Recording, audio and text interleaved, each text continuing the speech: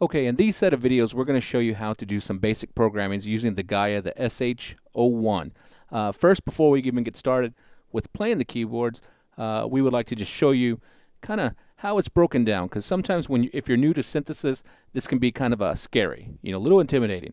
So let's break it down by the panels here.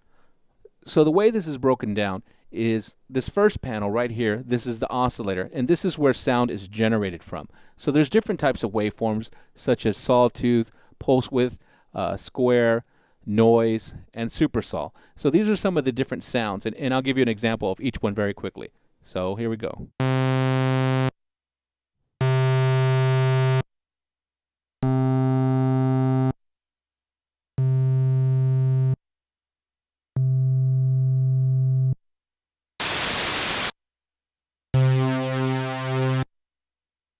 So as you can hear, all these different waveforms have a different type of sound. So this is kind of how we start off with creating our sounds. We find something that's kind of similar to what we want, or that we will end up molding into the sound that we want. So let's move over from oscillator to the next section, and notice there's a little arrow to kind of help you, is the filter section. Now what the filter section does, it shapes the sound. It shapes the sound. So we have low pass filter, high pass filter, band pass filter. So these different filters in here will shape it. And the best way I can explain that is get a water hose, and you have the water shooting out of the water hose. When we crimp the water hose, it kind of changes the flow of the water. It changes how it comes out or how it shoots out.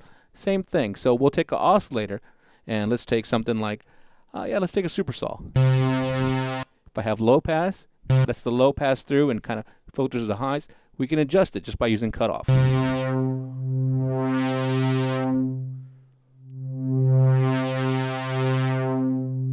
See how it shapes the sound? And then once we adjust the cutoff, we can adjust how much it resonates.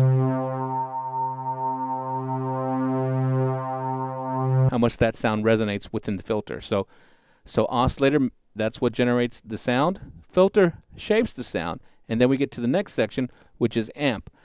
Amp, for me, is pretty much, that's volume. That's volume for that sound. And then also we have, in this section right here, our envelope section, how the sound reacts within the keys when you play. So how fast the sound attacks, it decays after the attack, how long it sustains, and the release. So we'll get into this a little bit later, but these right here are the building blocks of synthesis: oscillator, filter, and amplifier.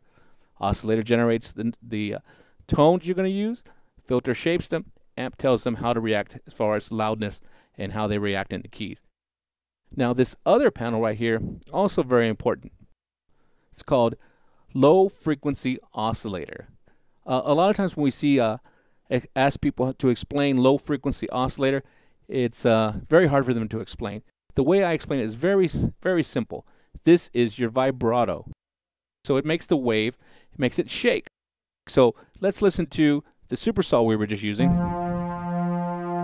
And let's adjust the pitch depth, so how much it shakes. So right now it's on nothing. And we can adjust the rate.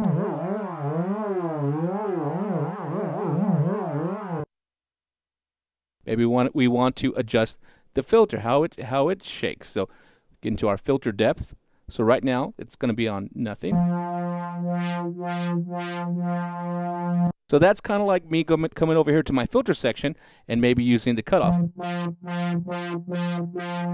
with my hand. So now instead of doing that with my hand, I can actually have it set in the LFO section. Adjust the rate of that. And that's how we do that. Now let's put this back to 0. And now let's look at the amp depth. So this is like me coming over here to my volume over here. Now look.